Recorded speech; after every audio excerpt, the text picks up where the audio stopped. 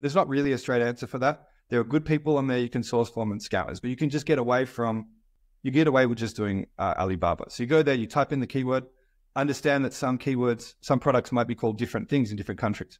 So for example, if I look at the product, the most money I ever made off any product was when I was 21, right? And I was importing motorcycles out of China. They were pocket bikes. They were 49cc engines. They were like this big, or this big. An adult would ride on them. They would go at, 20, 30 kilometers an hour, whatever, allowed to be dangerous. I used to sell them for 400 and buy them for 80 for a motorcycle. We used to do a container with 330 in them. And that was very, very, very profitable, right? So that was a really cool product. But I couldn't find them initially until I looked at the other names. It was called a monkey bike. So when I looked at monkey bikes instead of pocket bikes, then I found like way more people offering it. So just be aware that it might have another word. Like just a funny example I talk about is that, when, one of my suppliers came to Australia from America, because I was selling from America, I said, let's go to the beach. And he's like, cool. I said, hey, I've got a collection of thongs in my place. You could pick whichever of my thongs you like and we can wear them to the beach.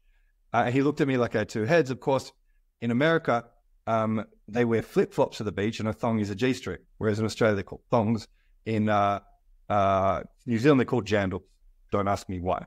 So they're important to know those cultural differences, especially around words. I don't know what you call them in Germany, what the words are. Maybe it's just sandals.